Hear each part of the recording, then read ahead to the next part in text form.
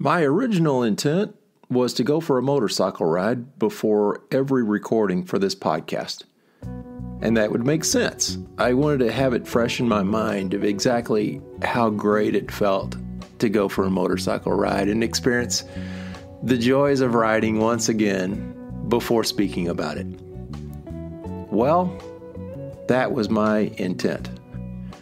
But that's not going to happen for a little while. About 10 days ago, I was involved in a little accident. No, it wasn't a motorcycle accident, thank goodness. It was a coffee accident. In my kitchen, I was simply reaching for a large, fairly heavy ceramic jar full of ground coffee. The jar started to slip from my hands, and as I went to grab it with my right hand, the jar broke. And let's just say it caused some complications to my right hand, and especially one of my fingers, requiring hand surgery to reattach things that got detached. Now, before you completely stop listening to my podcast because you're getting grossed out, I will spare you all the details on that. But let me switch gears a little bit, though. I am so very grateful to a kind and gifted hand surgeon, Dr. Lisa Nash, who put things back together for me. I'm especially grateful also for so many things. For my neighbor, Brandon, who quickly drove me to the emergency room. Needless to say, for my wife, too, who was actually working several miles away and who arrived shortly thereafter to hold my good hand there at the hospital while I kind of managed the pain and emotions of the whole ordeal. Yeah, I've got a lot to be thankful for sure. But my reality now is that I'm not going to be writing for a while, they tell me.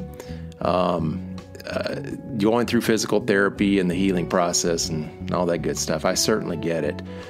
They're saying several weeks, if not months. So I guess the timing could have been worse. It could have been right in the middle of the writing season, and maybe I had some trips planned and stuff, but it's still early season now. So my hope is that I'll be in good enough condition to participate in this year's Distinguished Gentleman's Ride benefit in May. That I'll be talking more about that on a future podcast. So meanwhile, I'll approach things a little bit differently as my hand recovers and I go through physical therapy. Maybe this, though, will allow me to more clearly emphasize what this podcast maybe should really be about. Thanks for joining me today. Recorded in beautiful Loveland, Colorado. Welcome to Peace Love Moto, the podcast for motorcyclists seeking that peaceful, easy feeling as we cruise through this life together. Are you ready? Let's go.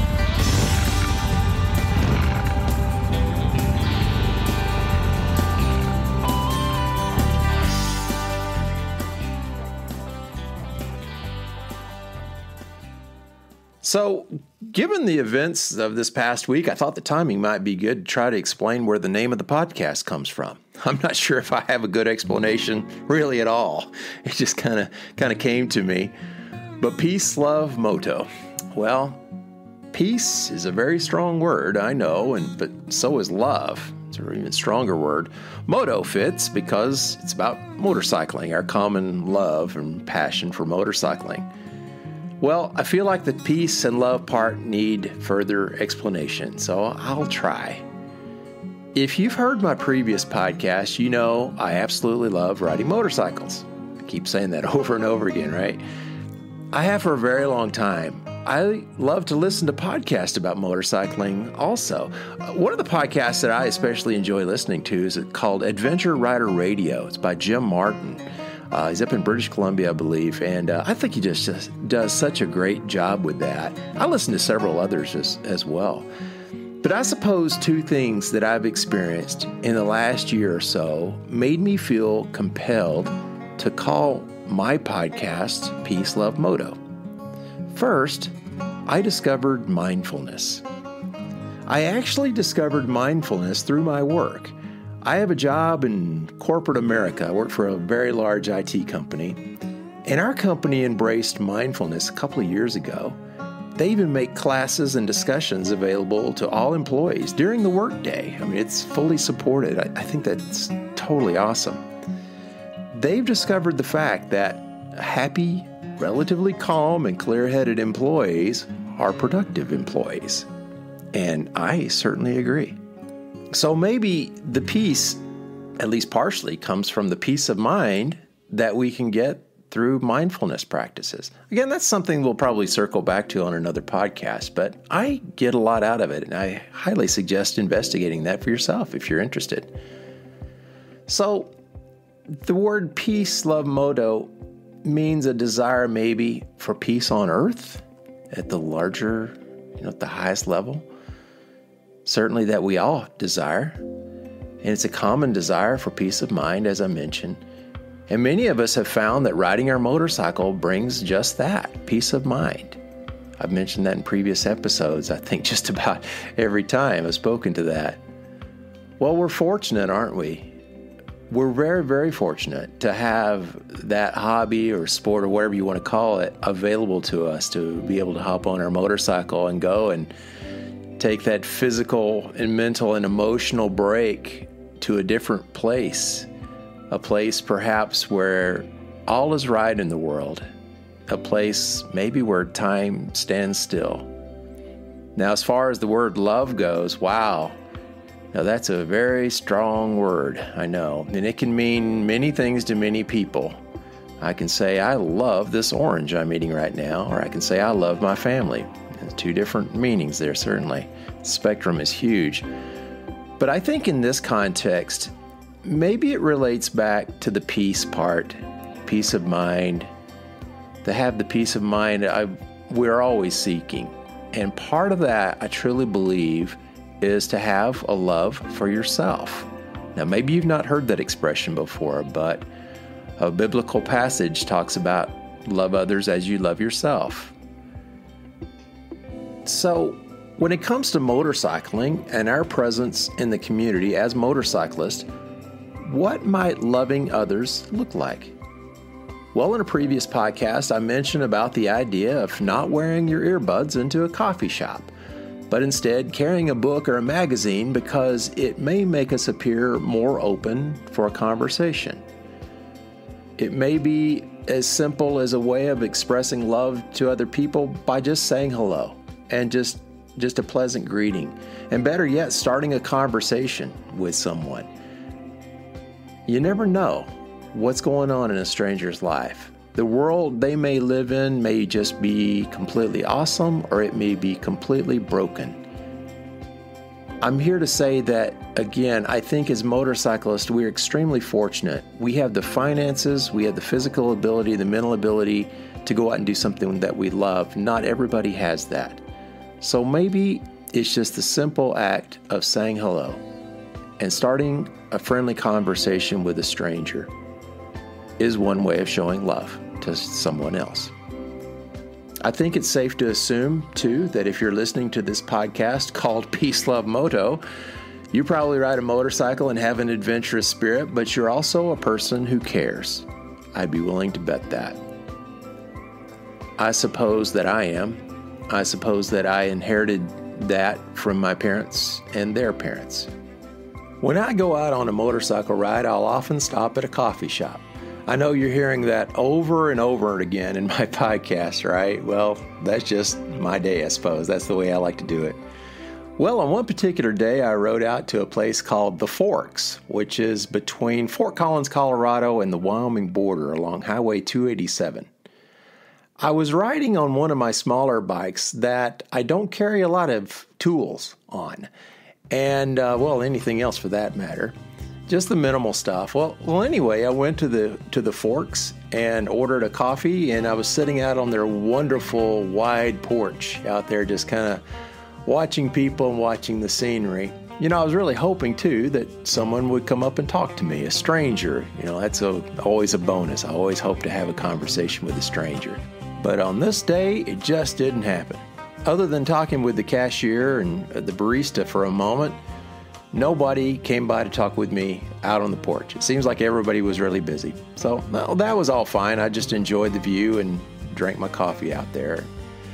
It was midweek anyway, so I thought it would be a good time to head on back home.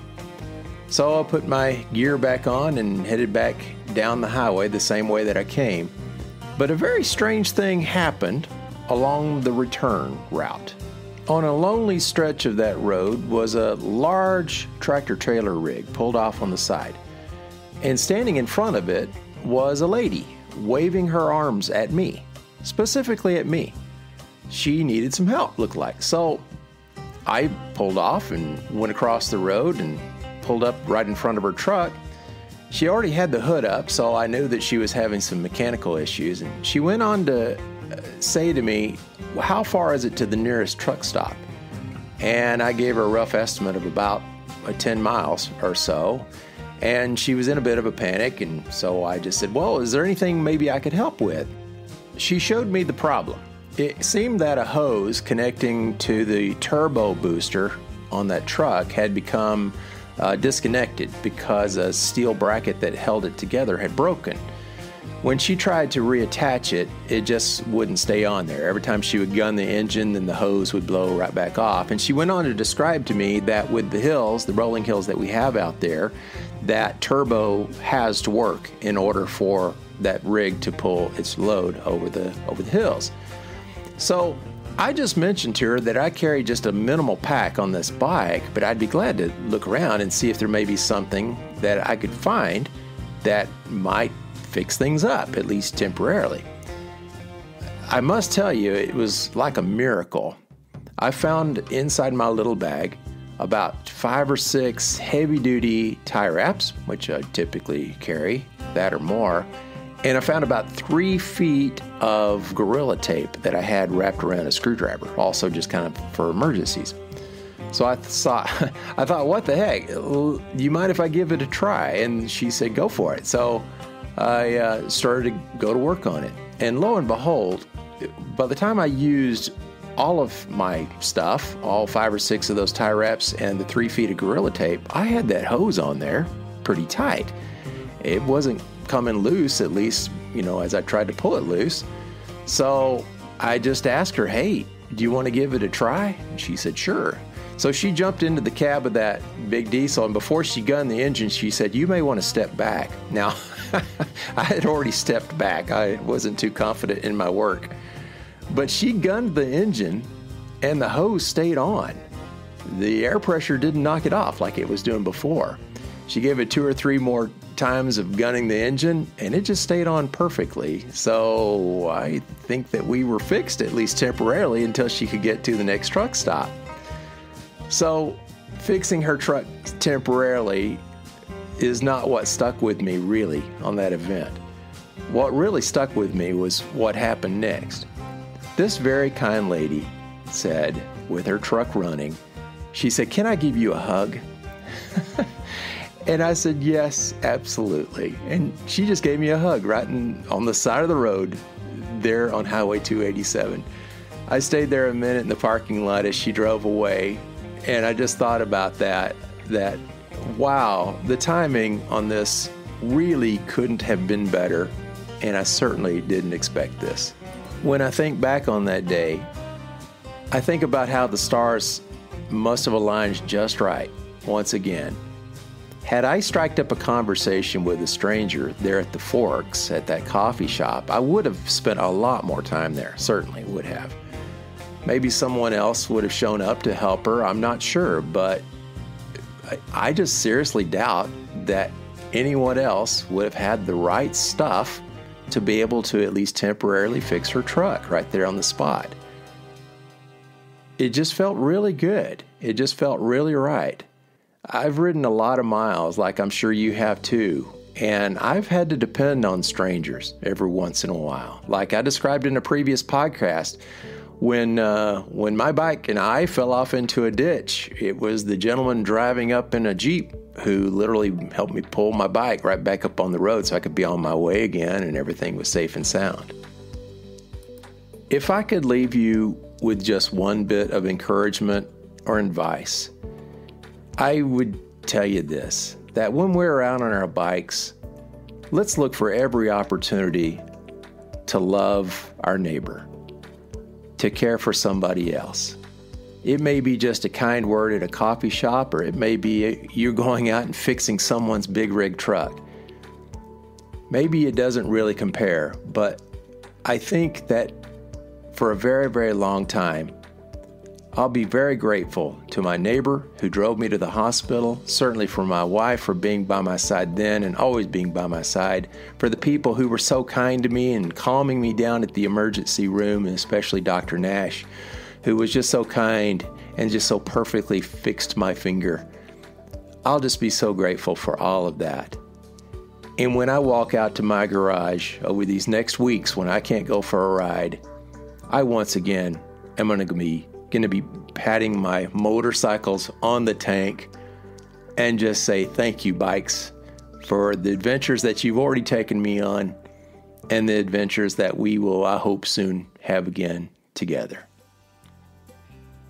Thank you so much for listening. I wish you peace. I wish you love.